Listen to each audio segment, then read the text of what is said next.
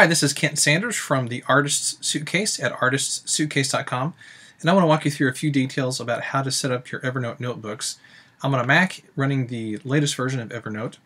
You notice on the left-hand panel of the desktop version of Evernote, you have several things. You have your shortcuts here. You can set those up for specific notebooks, or specific notes rather.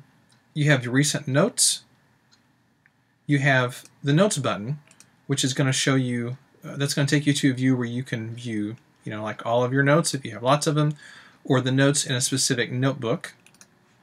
Or you can hit this button called Notebooks, and this is going to show you the different notebooks that you have.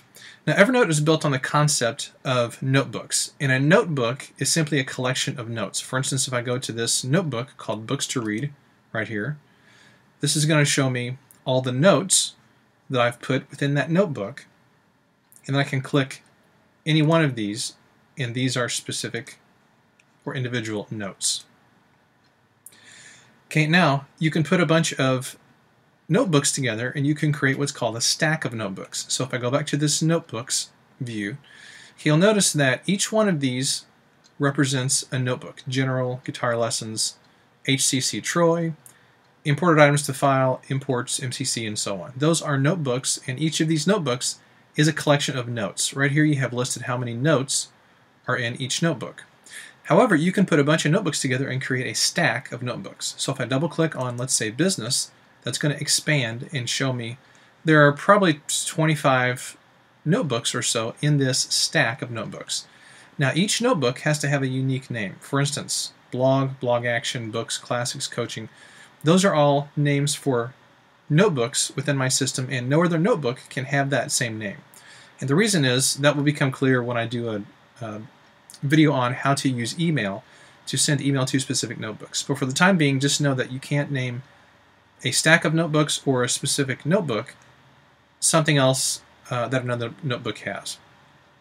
If that makes sense. So I can collapse that. I can expand Seminary here, not mentioned there.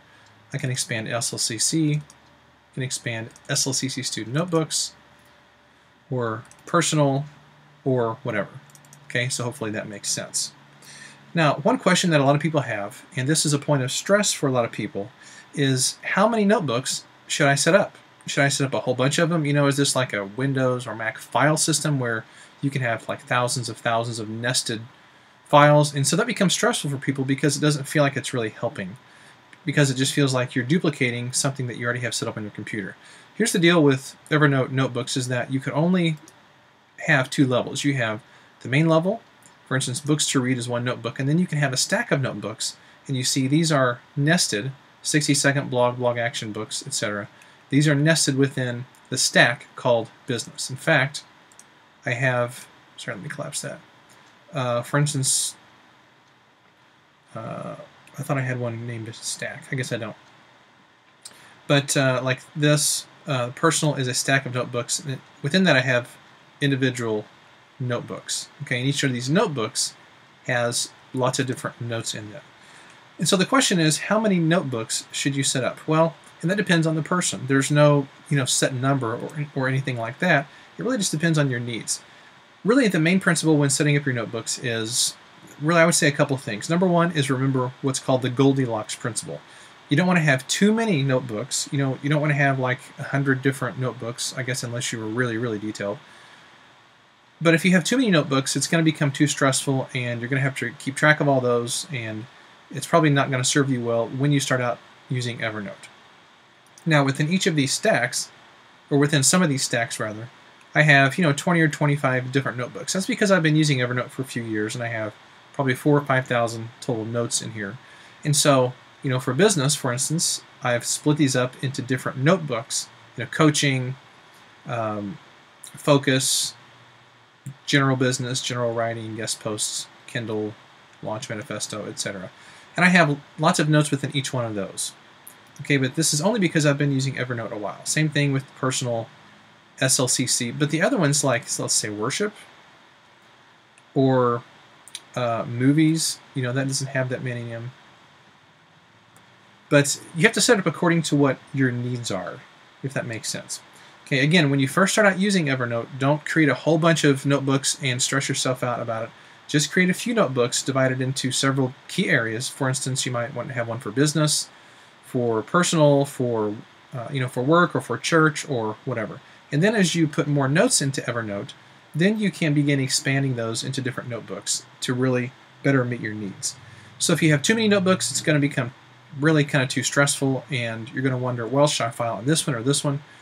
But if you have too few notebooks, then the longer that you use Evernote, you're going to have, hundreds and hundreds or thousands of notes within just a few within a few notebooks, and that's not really going to be helpful. So split them up according to how it makes sense to you. And again, the Goldilocks rule is what you want to pay attention to, which is not too many notebooks, not too few notebooks. Now let me show you one more thing here. If you go to the Notebooks view, you can create a new notebook by going up to File, New Notebook. Let's say if I want to do that, I would create a synchronized notebook because I want it to be available on other devices and on the web. Okay, that's going to create a new notebook, and I can name it whatever. I'll name it New Notebook. Okay, so that's the name New Notebook. Now, if I wanted to make that, or if I wanted to put that in a stack, let's say if I wanted to put it in business, I would go to New Notebook here, and I would drag that just anywhere in the business one, in the business stack, and it's going to be alphabetically filed in the business stack, which is pretty cool. Or if I want to, I can drag it out of there into an empty space, and it's going to be its own separate notebook again. Hopefully that makes sense. And up here, you'll see that you can view these notebooks and stacks of notebooks by the owner, of course, that's me, by the name, by the count, how many notes are in there, or by updated as well. And you can also expand these if you want to look at them that way. I don't really look at my notebooks in this fashion very often, but you can sort those around if you need to. So hopefully that's helpful to you. That's how I think of notebooks and stacks of notebooks. Again, the Goldilocks principle is what you want to follow. Not too many notebooks, not too few notebooks. Start out with a few, but then as you use Evernote more and as your use of Evernote grows, then you'll be able to really fine-tune your folder names and how you arrange things. I haven't changed my folder setup in probably a couple of years. So once I got it set, then I just keep fine-tuning it and adding things and sometimes taking things away, if I delete notes and things like that. So hopefully that makes sense. Hopefully that helps you to see how to set up your notebooks in Evernote.